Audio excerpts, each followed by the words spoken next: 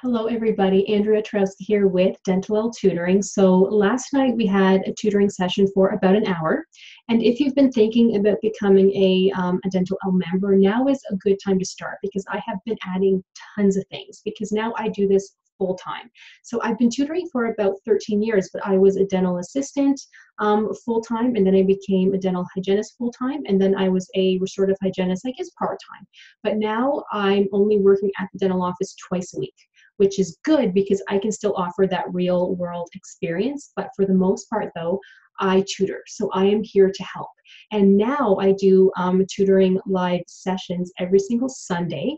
And if you're not able to attend a session, that is okay because I do save all of them. So you can watch them anytime. But let me just show you guys the one that I did yesterday. So this was not too long ago. I'm just going to share my screen here. So at every single tutoring session, we work on case studies because everybody loves case studies. And we all know how hard they are to kind of get used to.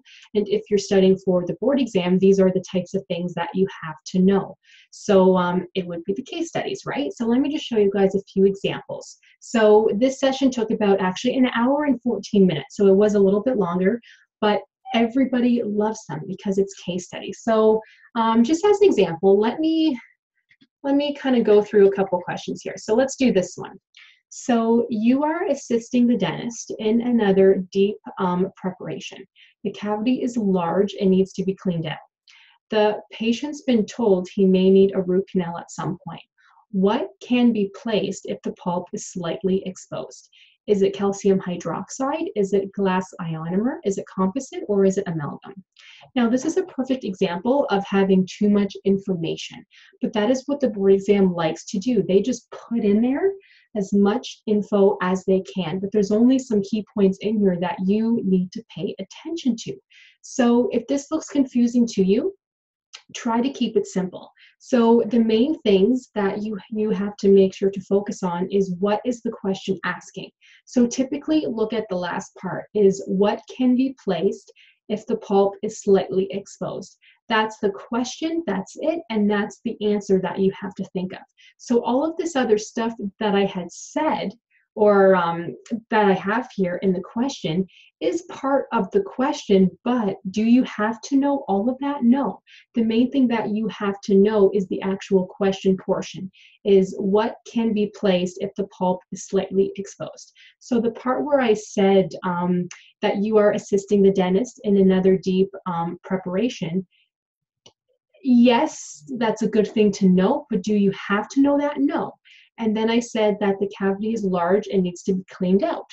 Well, if you're assisting in a prep, that typically means there's a cavity. And if it's a deep one, then it's larger. So all of this info you don't really have to pay attention to. And then the next part, that the patient's been told he may need a root canal at some point. Does that really involve the question? Not really. It's good to know, I suppose, as like kind of a background information, but it's not really that critical.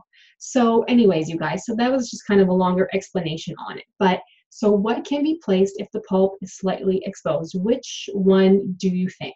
So the answer is calcium hydroxide, also referred to as Dical. So that is the company name. On the board exam, they could use either or. So you do need to know each of them. So yes, this can be placed if the pulp is slightly exposed. If all of it's exposed, you obviously need to do something else, right? You can't just simply put on a liner and then probably a base and then a filling. You kind of need more than that first. So such as a root canal. So does that make sense? So let's go through one more question and see how you guys do here. So you are instructed to take impressions for a patient who needs a night guard. What types of impressions will you take? So will you take alginates with a bite registration? Will you take alginates without? Will you take stone models with or plaster models without? So again, you have to know, okay, if I'm taking a night guard, what do I need to do? So think outside the box. What would you be setting up for? What types of things do you need? And this is perfect for the dental assistants out there, for the dental hygienists out there.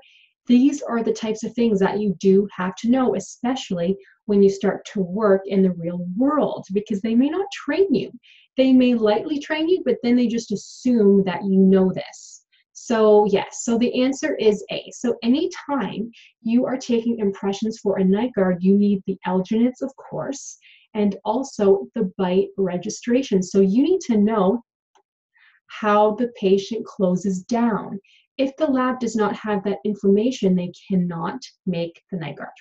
So as you guys can see, there's a lot of case studies and they're complicated. Some are easier, some are complicated. So if you would like to become a part of this, I do the case studies here. I'll stop sharing my screen for a second, but I do the case studies now every single Sunday at 8 p.m. Eastern Time.